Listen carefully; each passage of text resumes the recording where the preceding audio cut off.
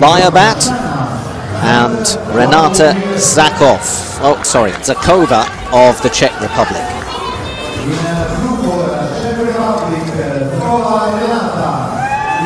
Zakova in blue, the Mongolian in white.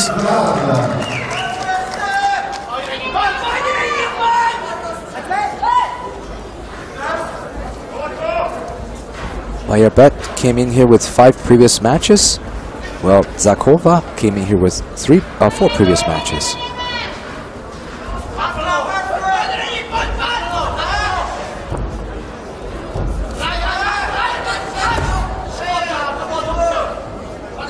Mongolia, always a strong nation at judo. And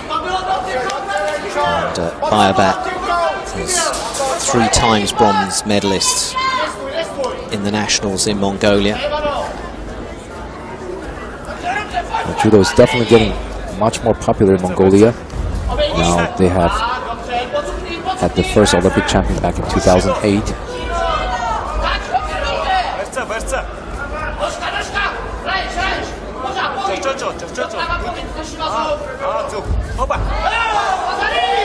Oh, you can see Bayabat came in for a drop technique, almost gets countered. And now the Czech girl is working on a triangle turnover. And the referee stopped the action because there was no progress.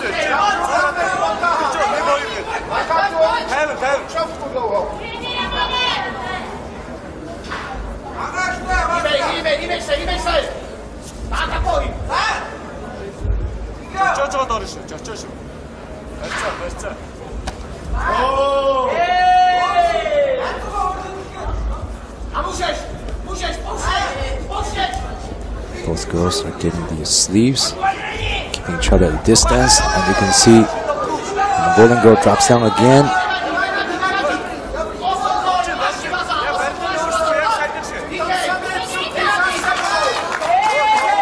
So a penalty to the Czech. I was just about to say, Zakova just seems to be struggling to force herself on this fight.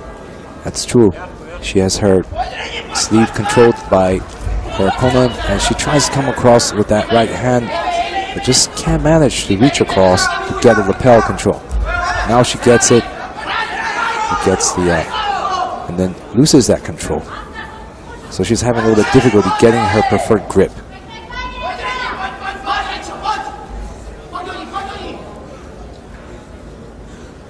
Mongolia did have both hands on the lapels.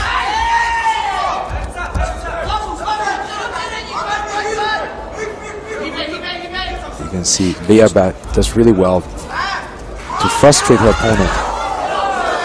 And now Zakova managed to come with an attack of her own off the double sleeve grip, which is a surprise. And difficult. Yeah. Very difficult to pull off. I don't think Bayabat expected that.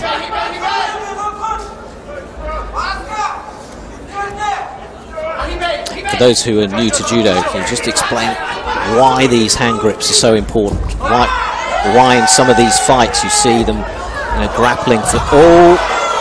Well, Zakova just attempted a sacrifice technique, landed herself hard on her back. But because there was no control from her opponent, it doesn't land a score for the Mongolian. So to answer your question, the gripping is so important in judo because we need different type of grips to set up for different throws. And a lot of these fighters, they're used to certain gripping positions. And only with certain grips, they can throw their favorite techniques. And when they don't have that, it's like fighting, with a disadvantage. They can still do some techniques, but not as many or as well.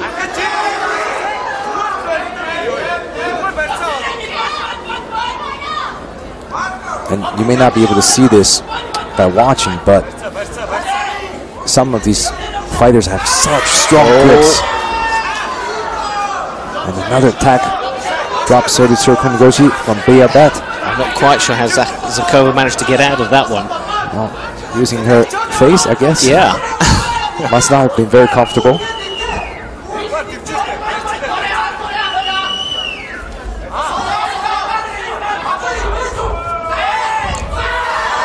Oh, she got the throw in this time for Wazari.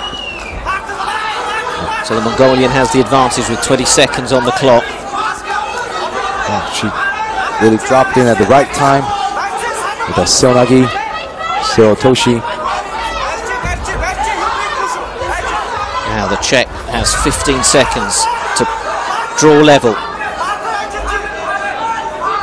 And the Mongolians just looking to kill time there on the ground by appearing active. As long as she appears active, they're not going to stop the clock. Well, with a second on the clock, the medal is going to the Mongolian.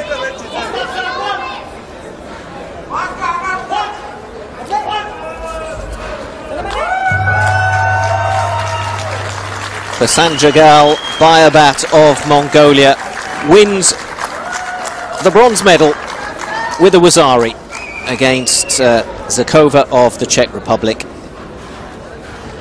And Zakova just never felt she managed to quite get into the match quite as much as Bayabat. Bayabat controlled things from the start. Yes, in this match it looked very much in Bayabat's favor for the most part.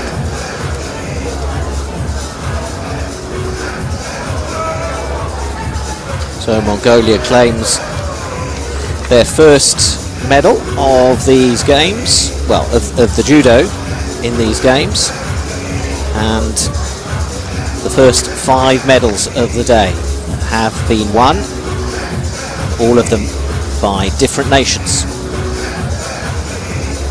That's a big throw over there on the screen. You can see this sacrifice attempt. And here is another drop throw from the Mongolian. I gotta give it to the Czech girl, Zakova. She is definitely very agile to escape many of those big throws. Consolation for Zakova, 4 times Czech champion, but she goes home.